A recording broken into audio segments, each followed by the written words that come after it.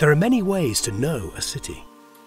But knowing your city doesn't mean you know everybody's city. There are cities with straight lines, cities with curved, cities that are posed, cities that are poised. Some are made of buildings, others of people. Some are made only of memory. For every city smothered in sunlight is a city lit by neon, by tungsten. What if the lights were turned out? Every city has a view of the sky, even if it is reflected in the streets. Every city can be seen from 1,000 angles. How would it feel to see them all at once?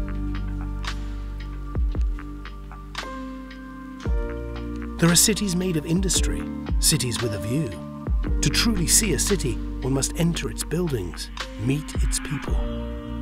Even then, there is more to understand. A city is a city of interiors, of chiaroscuro light that pours in through its windows and wipes our memories of what is outside. The city is a city of windows, framed as a photographer might frame them. The city is a city within a city.